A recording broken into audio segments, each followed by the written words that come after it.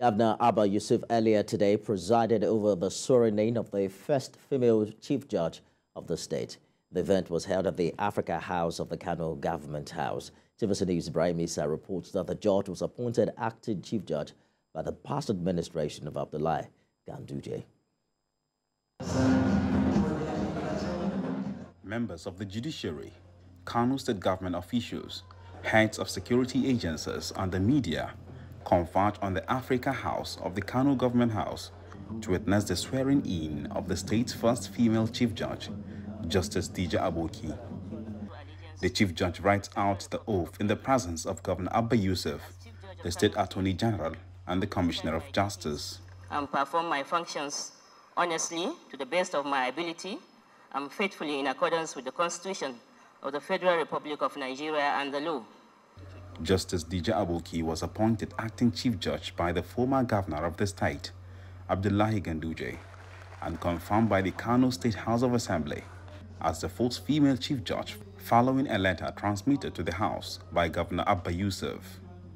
The new chief judge is overjoyed at the development and pledges to work diligently to improve the status of the state's judiciary.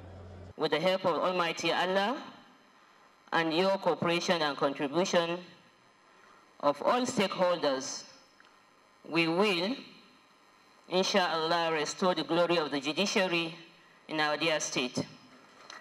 My goal, and I hope that will be the goal of every one of us, is to ensure that we will enhance the justice delivery to make it more efficient, effective, and accessible to all.